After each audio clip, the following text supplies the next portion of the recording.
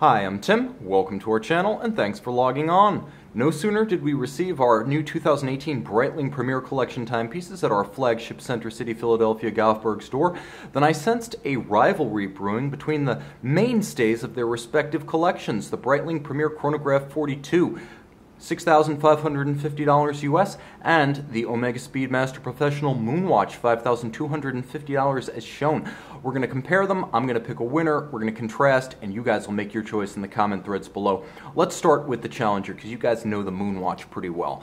We're going to talk about the Premier Chronograph 42, powered by a 7750 and chronometer spec. The watch is true to its name.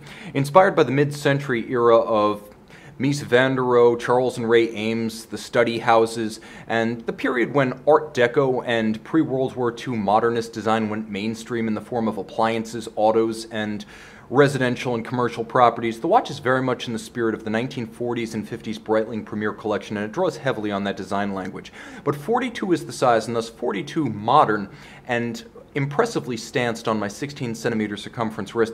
It's not a retro watch, it is a modern timepiece. 13.9 millimeters thick, it's much easier to wear underneath the sleeve than the similarly thick but differentially shaped Moonwatch. We'll talk about that in a moment. It's a big watch across the wrist, 49.9, but it's not the monster that Breitling lugs have been in the past. Even with the solid end links of the bracelet, it's a wearable 53.7 millimeters, and I would endorse it for wrists as small as 14.5 centimeters circumference. Now, this is where you really see a key distinction in the two watches, and it is the interaction of the bracelet end links with the lugs. First, you can see the Omega is a very old-fashioned 20 millimeter spacing with interaction that seems to suggest this is merely the latest in a long string of bracelets and end links passing through this model. The case doesn't change, the bracelets and end links always do. Whereas here you have what is best described as a scratch-built combination of lug, end link, and bracelet. All of these things were clearly designed to work together, and thus 22 millimeters, a more modern spacing and a better fit between the components. The bracelet is the 7-link Navitimer style bracelet. 5-link is the traditional Breitling Pilot bracelet. This is in that fashion, but again, it's the 7-link, not 5. Satin finished on the flanks, high polish on the top. It has the substance and solidity of a sports watch bracelet, but thanks to the many small articulated links, it has the souplesse as well as the delicacy to the eye and the wrist that you'd get in a dress bracelet. Big gaps on the underside to avoid pinching skin, pulling hair. You can see screw-fixed, removable links, and the clasp here is a single fold deployant with a clamshell lock. Breitling's new logo, the bee without wings, emphasizing that this is a company for land, sea, and air, not merely the air, and the Premier, in case you're wondering, is the land collection. The timepiece featuring an unsung feature. There are actually 4 anchoring points inside the clasp, and you can move the bracelet in or out to properly size using a strap tool without being obligated to store or add a removable link. So you have that extra element of adjustability. It is a stamped clasp versus the milled clasp of the Omega. Jump into the case, you can see this is one area where the Omega clearly shows its origins in the 1950s and 60s with a very slim mid-case. It's almost a rule of thirds. You have the mid-case, you have the bezel structure, and then you have the case back. So there's not a whole lot of material in any one structure, whereas this is a modern watch with a dominant mid-case form, and these horizontal guidrons, again, think mid-century modern, have been added to give it a little bit more of a machine aesthetic ethic, as well as break up the shear of the flanks. Now, the lugs represent a huge improvement over previous Breitling practice. New CEO Georges Kerns said he wants to remove the brutalist lugs from the Breitling collection so they look right and wear right.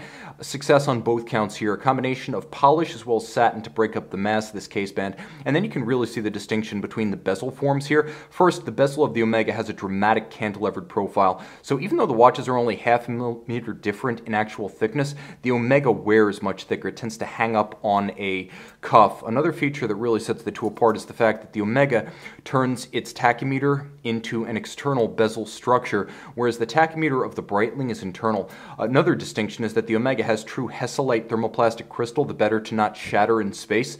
Easier to scratch, harder to shatter, that's NASA spec. And the Breitling has a box section sapphire that's designed to look like a mid-century plexiglass or thermoplastic. So it has the scratch resistance. We'll cement the bubble charm of the original plexiglass is retained. It doesn't have the tendency to scratch. You will note that the Breitling dial has far more depth about it, starting at the tachymeter outboard and working down to the wells of the countersunk registers, you have a tone-on-tone look with the tachymeter being a silver metallic, and you'll note cantilevered over the inner bezel, all applique indices, applique Breitling logo, and then you have countersunk sub-registers with a date at 6 o'clock. A key distinction between the Omega and the Breitling is the presence of that date. Now, if you're one to think that the lack of a date is a feature, not a bug, perhaps you go Moonwatch, but it is a functionality advantage for many. You'll also note that the Breitling features a vintage-inspired, deeply knurled, Premier-specific crown that will only be seen on the Premiers, as well as rectangular, squared-off 1940s-style pushers, whereas the Omega has more of a 50s and 60s-style pump pusher arrangement with a sheer guard countersunk crown. Now, jumping back to the dials, you can see that the Breitling has all applique indices, but they're not loomed. Only the hands are loomed, whereas on the Omega, you could easily argue that day or night, it's an easier watch to read. Now, we're going to jump over to the Omega, do a quick wrist impression, and then score this round. The Omega is a 42, but it wears differently. First, it's thicker, but it's the cantilever of that bezel that's going to challenge your cuff. It's not the thickness of the watch, it's the overhang.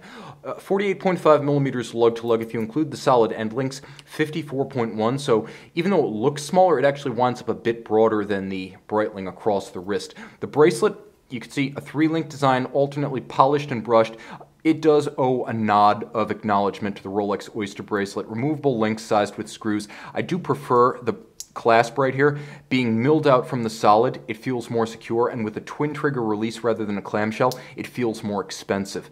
The timepiece does feature everything you expect of a Moonwatch, right down to a case profile that's plainly designed for a strap rather than a bracelet, so there is that integration issue, but it's elegant, and it's vintage evocative without being retro because it's never changed. You have that polished bevel, the sheer side, and of course the sheer guards for pushers and crown that have been around since 1965. The dial is perfectly balanced, matte finished, and it features a white on matte black print. Everything is easier to read because instead of polished hands, you have painted hands, and instead of polished indices, you have printed indices. Contrast is higher both day and night. It's always an easier watch to read, and I'll also mention that when you do turn off the lights, the Omega has a lit seconds hand, whereas the Breitling does not. Now, movement. Valjoux 7750 and COSC chronometer spec, 48-hour power reserve, automatic winding, hacking seconds, quick set date, 100 meters water resistant. Right here, so 7750 base, Breitling caliber 13. Right here, Omega caliber 1861 based on the Lemania 1873 of Valjoux. Manual wind, 48-hour power reserve. It's a 21.6 beat rate versus 28.8 for the Breitling. It's not a chronometer. It doesn't feature hacking seconds, but it does feature a tank-tough manual wind lateral clutch and cam-operated system that is just a little bit tougher than the 7750. It's also a lateral clutch cam system, but the additional complexity of the winding system adds a vulnerability under extreme conditions. 50 meters water resistant though, so while it is a tougher watch in theory, something as simple as excess water pressure could fell the mighty Moonwatch, so keep that in mind. Of course, the dial is simple, easy to read, functional, but more basic without the date. And of course, it has that Hesalite, which is going to drive some people crazy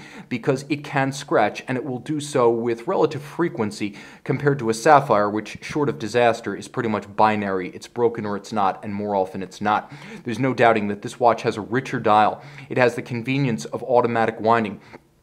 It has the convenience and practicality of a date. It has the precision of a chronometer and the hacking seconds function that the Omega does not have. It has a higher beat rate for still greater potential accuracy, a more modern wrist stance, a better integration of bracelet, lug, and end link, as well as a richer dial with greater depth, and you can clearly see where the money was spent. The $1,300 price point of this watch does seem fitting based on what you see externally and internally.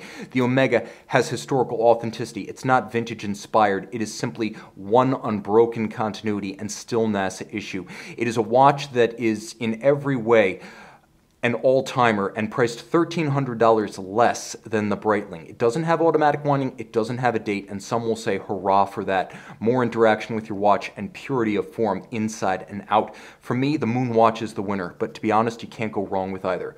And now let's cut to the loom shot. The loom shot, the Omega Moonwatch versus the Breitling Premier Chronograph 42. No contest.